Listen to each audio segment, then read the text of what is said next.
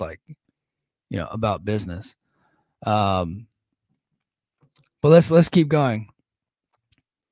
So even so, others have soured, wondering how much going live will mean. Yeah. So that's the thing. So here, if they did go live, here's the benefit. You can pivot each week depending on how things are going. So when you have a month worth of tapings in the can and you get new information, it's very difficult to change the show. And as you can see, they've had a hard time, you know, capitalizing on Jordynne Grace being in NXT because they already had a month worth of television, you know, in the can already. And so they really couldn't pivot or change or anything like that. And that NXT deal came after they'd already done the Kentucky tapings. So D'Angelo being let go, even though the ticket sales for Slammiversary in Montreal indicated the best gate the company would have done in years. Although, now here's another key point, and this is what I was hinting at the last couple of weeks, right? Said, although others noted that was misleading, as Night 1 sold well because of PCO and individuals purchasing big blocks to distribute. Okay, so the secret on sale thing, and I talked about it, and I went hard on those guys that like to go and, you know, get their belt seen on television. Well, they have the best advance in the company in 10 years is because they made deals with local businesses to buy those tickets.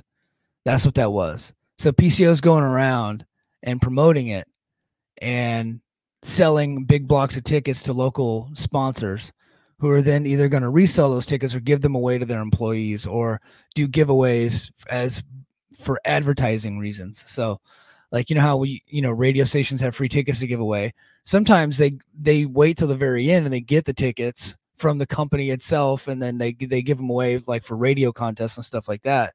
That's not a new thing.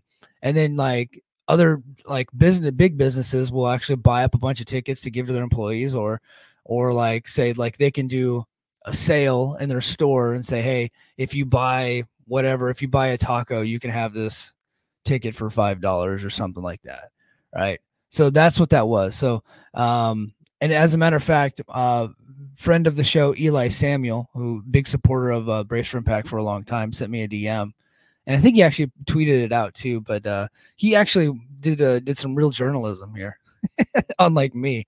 He actually DM'd PCO and said, how many tickets have you sold? Now, I don't think PCO is actually running that account, but the person running PCO account, who may or may not be Carl Ouellette, said that they have 2,000 tickets out. So, and I think a large number of that, maybe even like half, is some of these big sponsors buying up the tickets. But even so, even if that's the case, I will hold up my end of the deal if they get to 3,000, and I will buy a stupid Big Con t-shirt. And he said, he goes on to say, Night 2 is not selling well at all. He said, the one thing about Full Sail, if shows are based on Orlando and NXT is Orlando, they can easily do crossover angles. So that's what that's the one of the big positives for going to Full Sail is, continue to do NXT crossover angles. And I talked about on the Mike and JD show, it actually benefits WWE to continue working with TNA. Not because it's actually made NXT exciting, and it really has. And I think Jordynne Grace has actually the inclusion of TNA on NXT, while it has not helped TNA, it has absolutely helped NXT, because NXT's numbers are doing really well right now. And they're actually kind of like, I don't really like the show. I don't think it's a good show at all, but they're kind of hot right now. And so, and a big part of that is them working with TNA. Now, none of that is translated over to TNA. And part of it is because they're in front of 200 people in a bar in Kentucky, Cincinnati, Ohio, and their show's taped, and it's been taped for weeks now, and they have not been able to do anything exciting on their show, and there has not been anybody from NXT coming over, and none of the WWE fans and JD tried to beat it into my head, and I wouldn't let him have it, but he's right. WWE fans only watch WWE. That's it. They're not actually going to call their cable provider and pay extra money to get Access TV to be able to watch TNA. It hasn't happened. So it said, however, and here's the evidence. However, there was great disappointment, as they hoped the appearance of Jordynne Grace on the 528 NXT show with all the mentions of TNA on the show would lead to a ratings increase for the show on 530. And we don't know what that number is because it didn't hit the top 150. And that's a 0.01 or less than 19,000 viewers in the 18 to 49 demo from number 134 on down. Yeah. So TNA has only been in the top 150 a couple of times this year. So they're losing viewers at a greater rate than the decline of cable homes. So it's like a lot of times every company is down year over year, and it's going to continue to go down for the next, whatever, until cable eventually peters out. But TNA's decline is actually faster than the decline of in homes of cable, or decline in overall viewers for all of cable. Their decline is faster because last year they were always in the top 150, towards the bottom. But more often than not, they were in the top 150. Since I've been covering TNA more often, or since Access has been reporting their numbers to the Nielsen group, they have been in the top 150 more often than not, to where I actually had a ratings tracker. I would report the ratings in my old columns every week, and I'd report them on the podcast. But right now, because they're not even breaking that top 150, which is you have to at least get to 19,000 viewers or more in the 18 to 49 demo, because they're not able to reach that,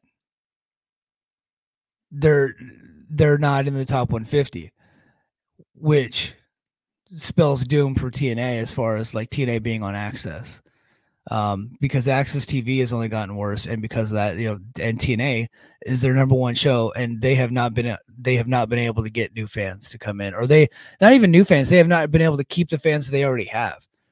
And a lot of people thought that once they crossed over to the TNA name, that would get them to be sustainable, get them into the top 150, every single week, and numbers would grow and all that stuff. It just hasn't happened. He goes on to say, it's funny because the relaunch under TNA name did so big on pay-per-view, and since January ratings have been so low, they don't reach the top 150.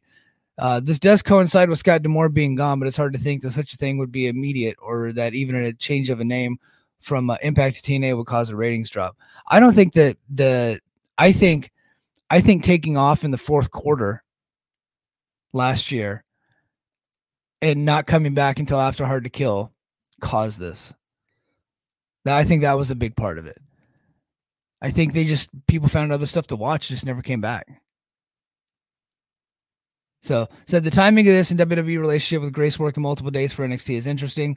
The Grace deal was largely kept secretive. We've been told that Grace and Raquel Rodriguez were possibilities to face Roxanne Perez at Battleground, but even by then, the deal with Grace had apparently been cut. Most in TNA had no idea the TNA management cut with WWE.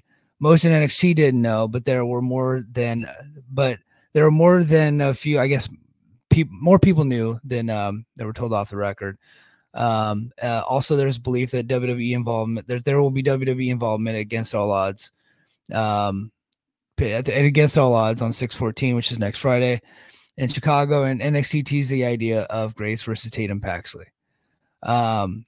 He goes on to say, and we're going to finish up reading the Observer together as a family, but there's always the question of selling the tape library, which does have a lot of big names. But WWE is the coldest it's been as far as wanting to buy tape libraries, because so much isn't on Peacock these days, and there's so little viewing of the old programming, let alone from other places. So, I addressed the whole WWE buying TNA, and that's just not happening. It makes no sense for WWE to buy TNA, because WWE isn't its own company anymore. WWE isn't WWE. WWE is an affiliate of TKO Group, and if you're going to tell TKO that they want to buy TNA, there's no reason for them, because Peacock doesn't even leverage the old tape libraries as it is. It's not a big part of what they do. And now they're going to move over to Netflix. Netflix isn't really going to care about that. What's Netflix going to do with the TNA library? It actually benefits WWE to keep TNA alive for multiple reasons. One reason being that WWE does not want an antitrust lawsuit on their hands. And they don't. UFC just settled one, and they just settled their lawsuit with MLW. So that's it. So WWE is not buying TNA. I don't think TNA is going out of business, but I want to swig of coffee for TNA.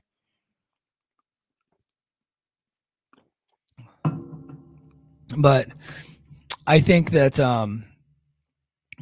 I don't think TNA is going out of business. I've done this video before, so I'm not really going to harp on it. But it's not looking good right now. It isn't. Things can change, though. They can get that Full Sail deal and revitalize the company a little bit. But honestly, they have lost so much consumer confidence that the decline this year has been ridiculous.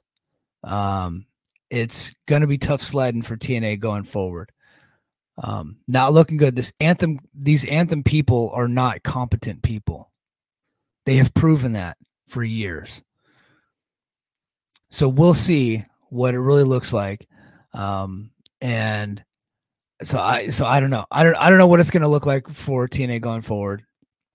I hope they get the deal with Full Sail University. I hope they go live every week. I hope they just are prosperous and and everything. But right now, with the television ratings in the toilet, and WWE fans not coming over to watch TNA on Access, I think it's looking scary, man. So, but we're not there yet. They're not dying. I don't think they're dying. I'm not saying that. In fact, I think if Anthem did want to pull the plug, they would just call up Scott D'Amore and sell him the company. And I think he would buy it in a heartbeat. I really do. I think he loves the company. I think he would buy it. But even then, what would it look like if Scott D'Amore buys it? Would it be as funded as it is now, or would they cut even more costs? I don't know. It depends. Like, I know Scott's got some money, but he ain't got, like, he's not a billionaire. Could he get a bunch of people to invest in the company, like, an investment group, and they have the streaming app and all that stuff? Could he do that? I don't know. I don't know what kind of people he has access to. But I get the feeling that if TNA did sell to Scott D'Amore, and we're just spitballing here, it's not me reporting. If they did sell to Scott D'Amore, he would move the whole operation to Windsor, and they would be recording out of St. Clair College, and it would be kind of a glorified Border City wrestling. I think that's what happened if Scott D'Amore bought it. But I don't know. We'll see.